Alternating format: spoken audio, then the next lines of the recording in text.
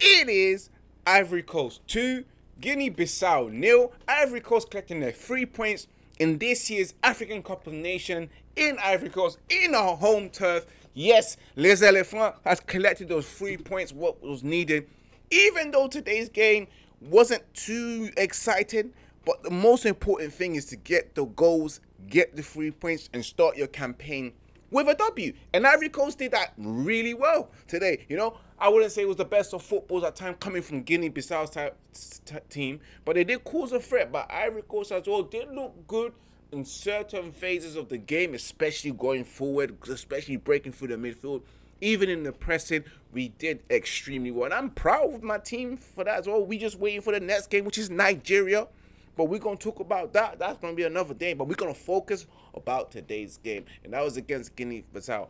Overall, first half, I thought we was good, you know. Our wingers were really involved. Jeremy Boga, Bamba as well, causing problems in the width as well, stretching teams, and especially Fofana.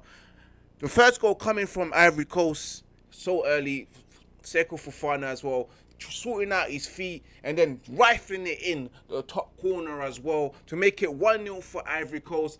I've got to say, Fofana, I love him. You know, he's a fan favorite for me as well, man. He really is a favorite. He gives it all, you know, and he drives through that midfield, and he's just absolutely important for us in that midfield as with Frank Kessie as well and Sangare, you know. But he got that goal. 1-0 to the Elephant. We were just like, thank you to making it 1-0. But Ivory Coast as well, when they were pressing, we pressed so well. The boys did well in phases of the game. It's just that we could have finished a couple of chances. Even our goalkeeper looked good. Second half, it was 1-0 half time. We were winning. We're thinking, yes, let's get that second goal. And Ivory Coast did what they had to do. They went into the second half and got the second goal because the elephant, the tree trunking. We got the second goal. And the second goal coming from, of course, Grosso. It was a gross goal, bruv. Because the guy had to sort himself out. He sort his feet out, you know, a couple of kick-ups. And then to just finish it acrobatically as well to make it 2-0. Boy, oh boy, that goalkeeper of Guinea-Bissau, I don't think he's that good. But he could have done better. But Grosso making it 2-0 for Ivory Coast, and Ivory Coast settling themselves, doing well as well, getting that win, which was so important. The boys, I'm happy. I'm happy with the boys getting the win, getting 2 goals as well. They could have made it 3 goals, but it is what it is, you know. Ivory Coast winning 2-0.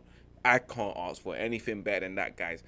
Player-wise today, I'd have to look at Frank Kessie. Frank Kessie had a quiet game, but he had an effective game, you know.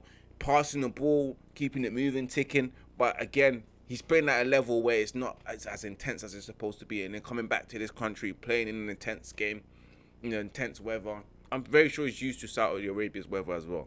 But I thought he could have done a little better. Sangare, the man in that midfield, driving, collecting the ball from deep, making passes, switching flanks, switching plays. Him and Fofana as well, Seko Fofana did extremely well. Diamande, my guy! The new 20-year-old centre-back, I should say, playing for Sporting Lisbon, you know. This guy's good, you know. But Ndika, man, y'a quoi avec toi, man? What is wrong with you, man? You're a Roma defender, and I hope Jose Mourinho taught you all how to defend. But you cost us an opportunity that we could have been a man down or conceded a goal. But I would say he did okay as well. Jeremy Boga and Bamba did their thing, tormenting Guinea-Bissau's defense the whole entire 90 minutes. Especially Jeremy Boga. Big up to him, you know. Man of the match today, guys, I have to say, I'm going to have to give it to my guy, Seko Fofana.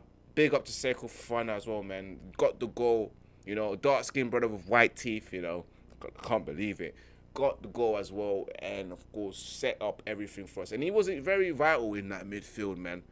Brilliant. My Ivorian fans, let me know what you thought of today's game in the comments as well. Let me know who your man of the match is. Let me know who your donkey of the match is. This has been your match reaction from your boy Ivorian Spice. It is what it is. I'm looking forward to the next game, and it is Nigeria. You know, we gotta beat the Nigerians. We gotta beat the Super Eagles. The elephants need to stamp on those egos, you know? Grab them by the tree, by our trunks. Grab them and dash them. You know what I mean? But it is what it is, guys. Till next time, catch me tomorrow, 4:10, Manchester United vs Tottenham, Hotspurs, watch along. Make sure you subscribe to Red United TV, share across the social media platforms. Remember to keep it united and remember to keep Red United, bruv. Let's have fun. Let's keep on going. Avant-garde, yeah. Avant-garde, yeah.